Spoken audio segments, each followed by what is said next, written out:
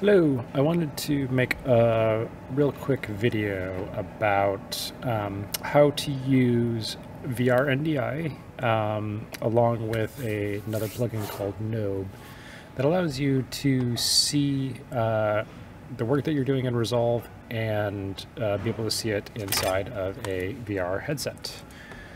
The way this works is you're going to need a couple of pieces of software. So I'm in Resolve here, and we have a over/under 360 video, so stereoscopic 360 video. To get started, the first thing you're going to need are some software. So I'm going to pull this up. Okay, so the software you're going to need first is a set of tools called NDI. NDI is essentially you can kind of think of them as video routers, and so they can take video streams from a variety of different sources and reroute them to other places. In this example, I'm just going to show you how to use it locally on your computer, but you can also use, NDI also has a system called Bridge that you can look up and look how to connect to. And that's actually how we often will work with remote workstations. So if you have a client that needs to see the color grade or something, but they're not in the room with you, you can actually send a VR.NDI signal out over the internet, over kind of a private relay, I guess, that would allow an outside person to be able to see what's actually happening on the timeline. I will also often use this for remoting into my workstation here at the office. Say if I'm at home and I want to check in on something.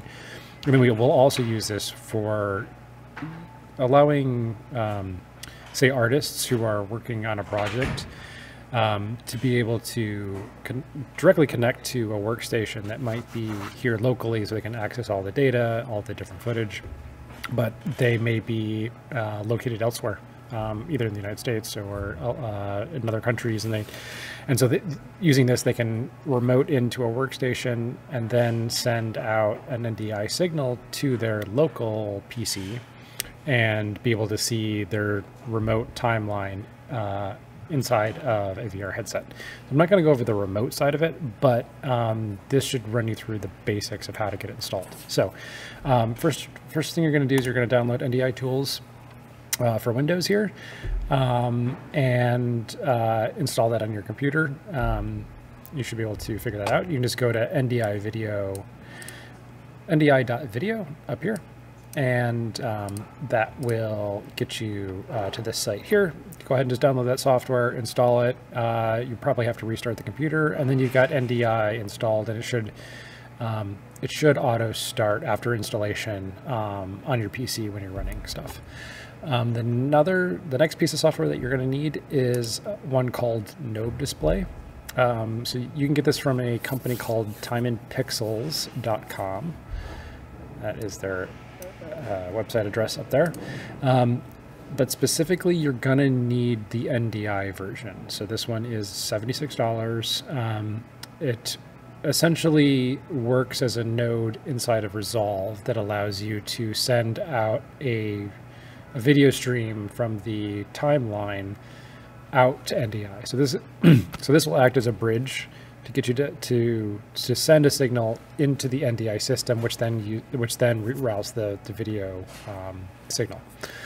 And then the third part that you're going to need to be able to view that NDI signal inside of a VR headset is the tool VR.NDI. This is made by a company called Lightsail out in Los Angeles. And this is a tool that works with VR headsets that will tap into that NDI stream and then correctly display it inside of a VR headset. I will also need to mention that you're going to need a VR headset.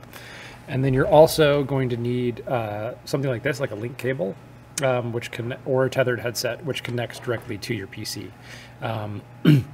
I usually recommend making sure that you have a physical tether, although it is possible with a Quest to do what they call AirLink. I find that adds a layer of compression to the video signal, and it tends to look better and cleaner by using a physical connection between the headset and your PC. So, so just as a disclaimer, I am not sponsored by any of these companies. These are just tools that we use internally and that we have bought internally. The Nobe display, like I said, is $76, and VR.NDI is $100. And then NDI Tools is free. So, so you will need to purchase those in order for this to work. So once you VR.NDI just runs as a standalone app. So go ahead and you can buy that and install it. Nobe display will also needs to be installed, and you can follow the instructions on their page on how to install it, so that Resolve can find it. It basically comes in as it's an open OFX plugin. So once you have those things installed, let's go ahead and hop back over to Resolve here. So I'm in my edit page, and if you've seen some of my other videos, a lot of the times when I'm talking about seeing things inside of a VR headset, I'm usually in the Fusion page here. And in the Fusion page, there's actually options to send a signal directly to a local VR headset. It is important to note that you currently cannot send out an NDI signal using Nobe out of Fusion. So Fusion and seeing things inside of a headset only will work if you are at a local machine. There is not a solution that I'm aware of currently to send out a signal from Fusion specifically. And that goes for Fusion inside of Resolve, and then also Fusion standalone. If you have a tethered headset locally, you can definitely see what you're doing inside of Fusion, which you can see my other videos about. But if you are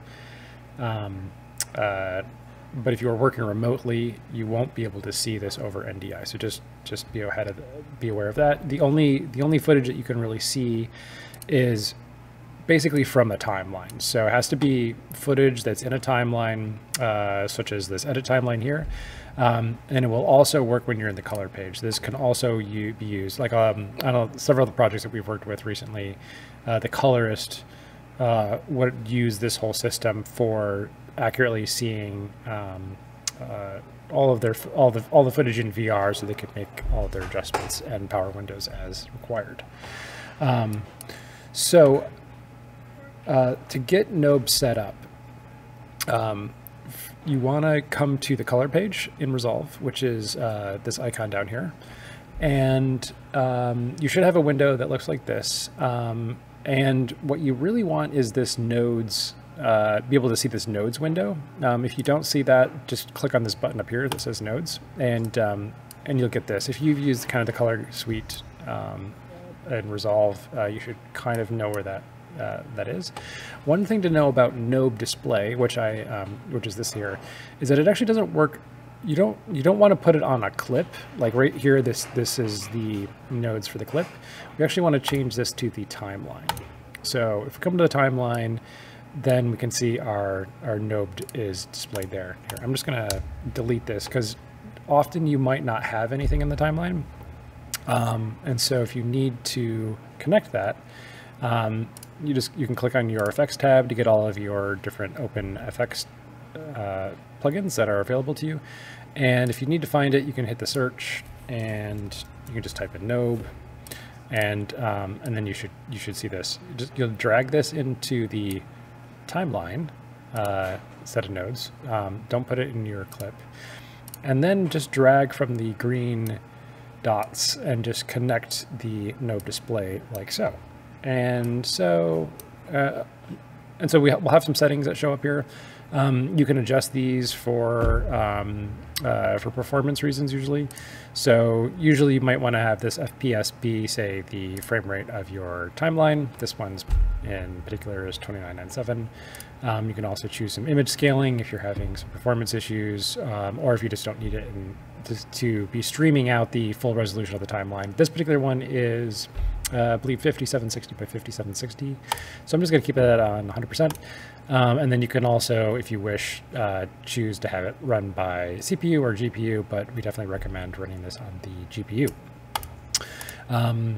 Now, if you want to just verify that information is being sent from the timeline, so anytime we scrub through here, all of that information from the timeline should be being sent here into Nobe display, which is then going to allow us to connect it to NDI.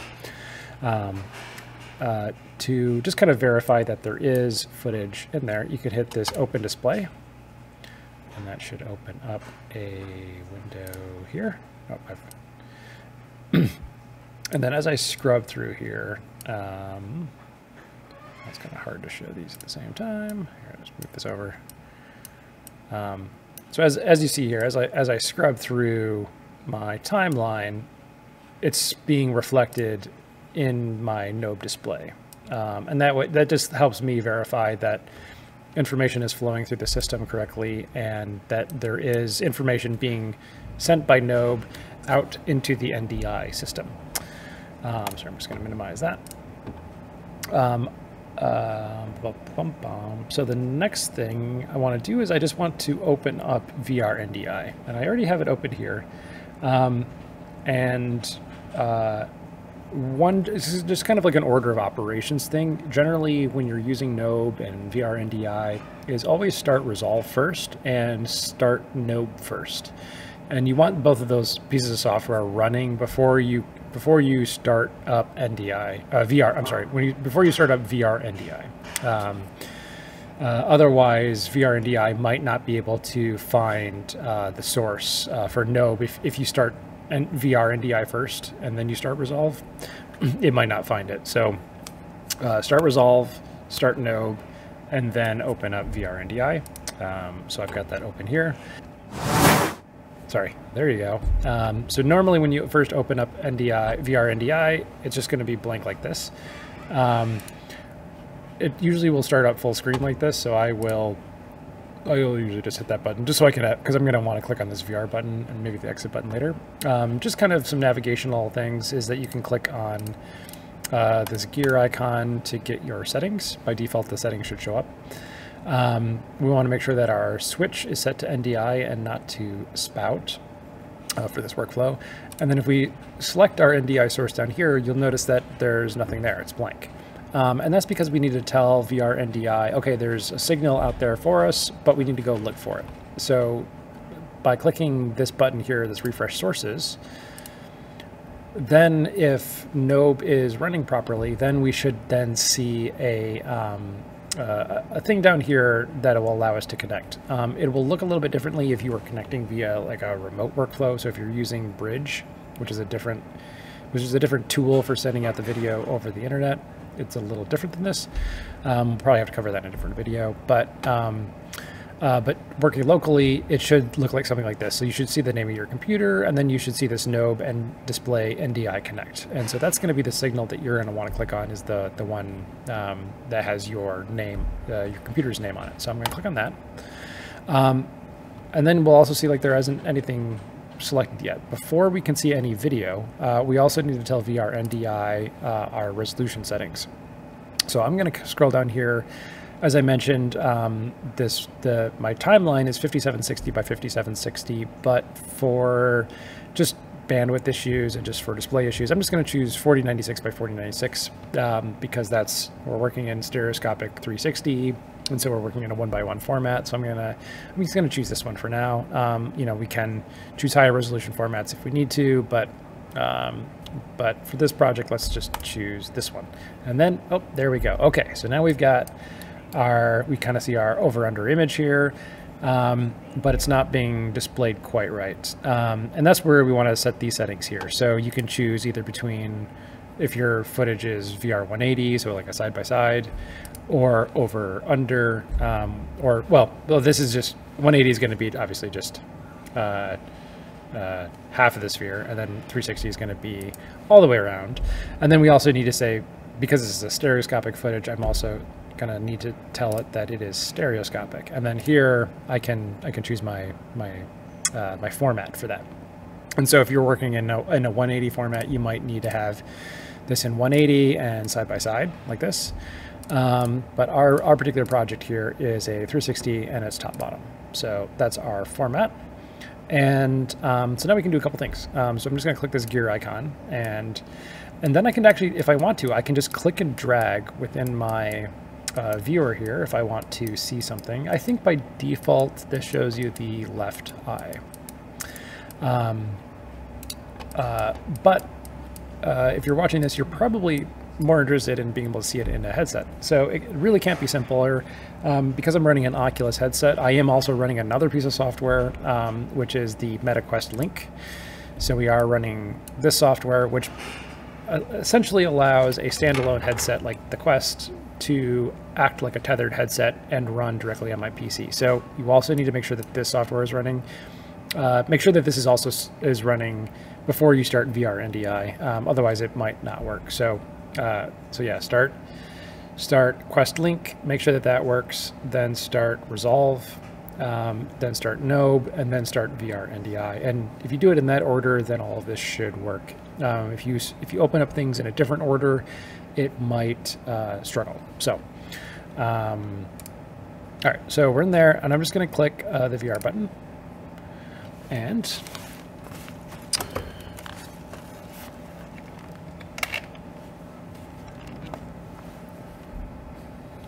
all right, there we go. So we can see, so you can see me looking around in the space, and I'm actually getting it in proper stereo depth. While I'm inside my viewport, the controllers do work, and I can do things. I can set my color space. So because, say if I'm going for Quest, we could set it to Quest. And these are some color managed profiles. We've got P3 here. I can also change my my stereoscopic layout in here if I need to, but I'm going to leave it. I'm going to leave those as are, and then I can just use my A or my B buttons, and if I click away, then I can get rid of that menu, and now I'm looking inside my headset. Now the cool thing is if I'm just going to scroll. So I'm just looking at my other monitor here, and I'm just going to scroll through my timeline. And now you can see that this is working. Because I have a bunch of effects on this in this particular project, it might not play back smoothly because I'm recording and all that. But when you're watching this in VR, it should also allow you to just play back the footage inside the timeline. So I can do that from the. I can see that from my the color page here, and then I can also see this if I go. So I'm just going to pop over to my. So let me switch monitors real quick. So basically, I'm just right now I'm just scrubbing between here, and I can see it updating inside my headset. This also works if I hop to the Edit tab. But again, as I mentioned, this will not work if you are in the Fusion tab here. But yeah, so that's basically how to get that all set up. Hopefully that helps. All right, good luck out there. All right, bye.